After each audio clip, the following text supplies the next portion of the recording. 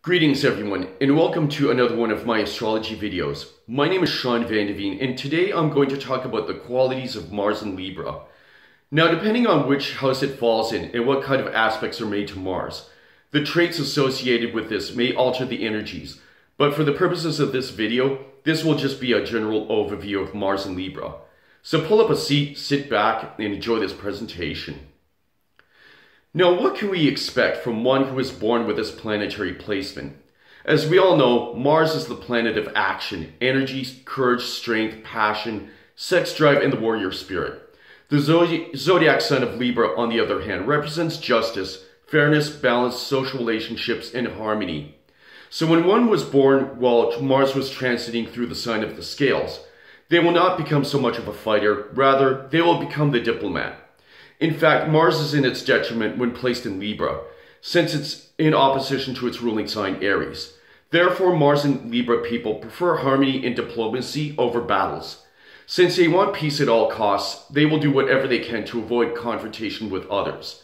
They prefer to weigh all options before making any serious decisions, which is why they can be quite indecisive at times. Mars in Libra is very socially active, however, and will make his voice heard whenever he sees injustice taking place in the community. Since Libra is an air sign, Mars placed here will give the natives that mental energy for them to be effective communicators. Their sense of justice and fair play make them excellent lawyers, judges, social workers, and counselors of all kinds. The Mars influence can also make them keen on debate, standing up for those who suffered inequality and discrimination. The moniker I ascribe to Mars in Libra is the social justice warrior. In relationships, Mars and Libra make attractive partners.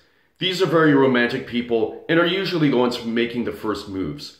When they do eventually tie the knot, they'll always work on keeping the spark lit. Mars and Libra natives follow the latest trends in fashion. They're quite charming and refined. Out of all the Mars placements, they have the best social graces. As I've mentioned at the beginning, it all of course depends on which house Mars is placed in, as well as the cusp Libra is placed on. That will affect how the natives will interact with the world. Planetary aspects made to Mars will also be a key factor, but generally speaking, Mars and Libra natives are charming, diplomatic, sociable, yet passive-aggressive and indecisive. It's as if the soldier has become the diplomat, the social justice warrior, or the warrior for peace. So this has been my take on the Mars and Libra placement.